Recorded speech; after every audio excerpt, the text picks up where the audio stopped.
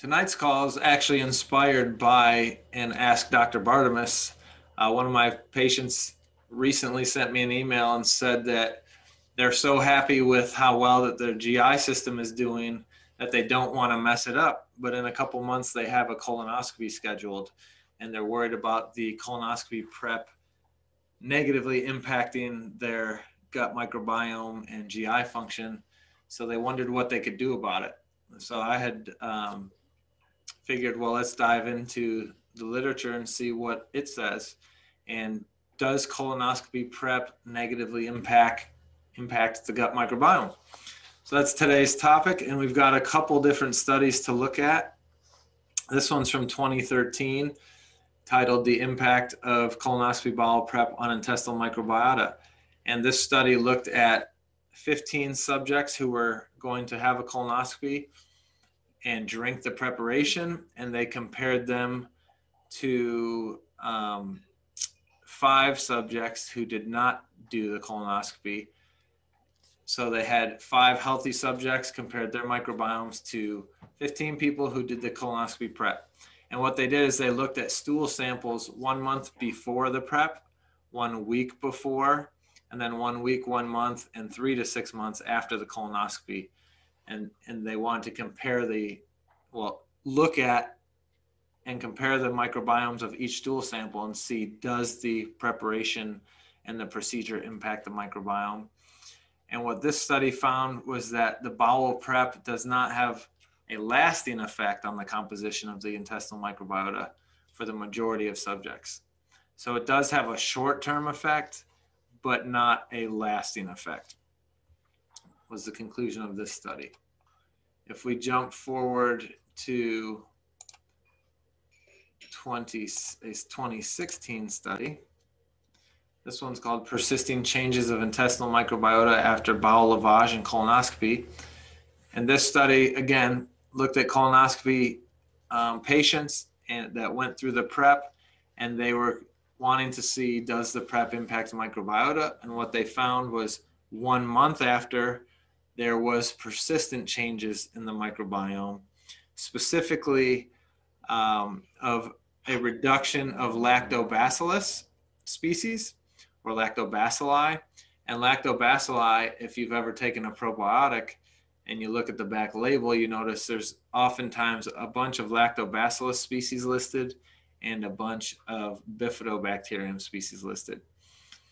Lactobacillus species are very common and beneficial in many ways for us. They impact our metabolic health, they impact our immune health, they impact our colon health. So this study found that changes of the microbiome, specifically significant reductions in lactobacilli, were persistent up to 1 month after the procedure. So that is potentially it is negative to lose the beneficial species that we need and for them to be persistently lost. So we need to replace those if that's going to be a trend. The last study we'll look at is from 2019, called Effects of Bowel Preparation on the Human Gut Microbiome and Metabolome. What's a metabolome?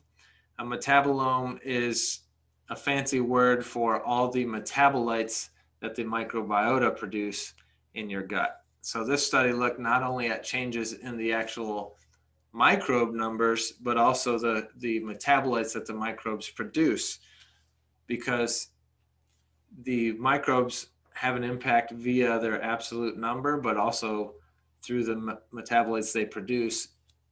They could positively or negatively impact our GI tract. So first sentence, large bowel preparation may cause substantial change in the gut microbiota and metabolites. These authors looked at controls who didn't undergo the bowel prep and compared them to people who did undergo the bowel prep. And what they found was, compared to controls, the microbiota composition was significantly reduced immediately after the prep was taken, but not after 14 days. So by day 14, the change in the microbiome had recovered.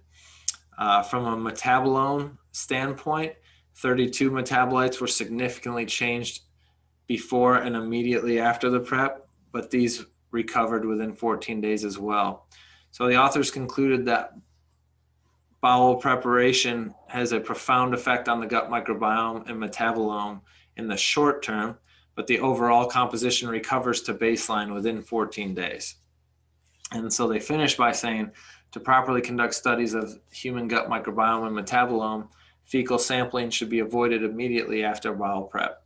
So that's more for me than for you guys, but if you're working with another doctor, you know, that sentence basically says collecting a stool within 14 days after a bowel prep isn't going to show you accurate information.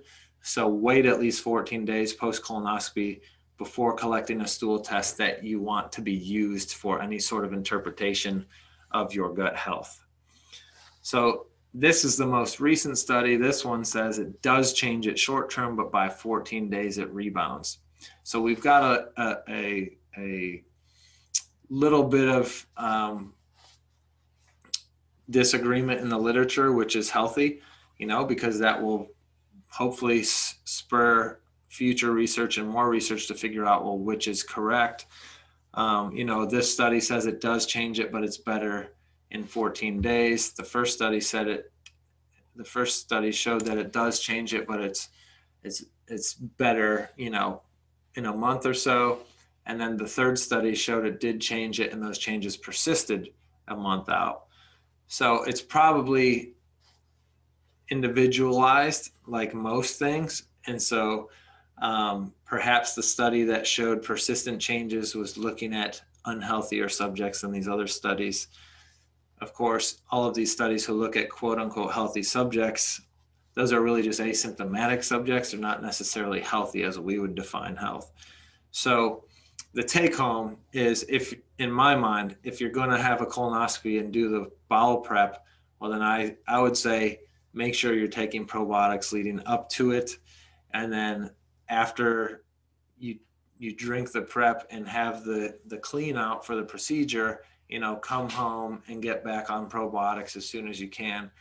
Eat sufficient fibers, eat the rainbow as soon as you can, because we want to reestablish the healthy microbiome as soon as possible. So the probiotics help you seed it. The fibers help you feed it, because the fibers are the prebiotics for the probiotics.